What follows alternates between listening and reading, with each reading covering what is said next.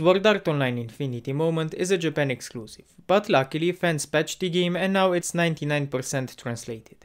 The game is super linear and repetitive, but still fun, or at least it remains fun the first half, and after that you kinda have to push yourself to finish the game. You have to crawl 100 levels into this building. You collect stuff, you beat small enemies, get a boss fight, rinse and repeat until you climb all 100 floors.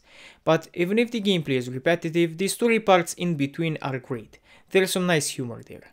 In combat, it sucks that even if you have many combinations and buffs, enemies are so easy to beat that don't require any strategy. So the many attacks you can perform become less interesting.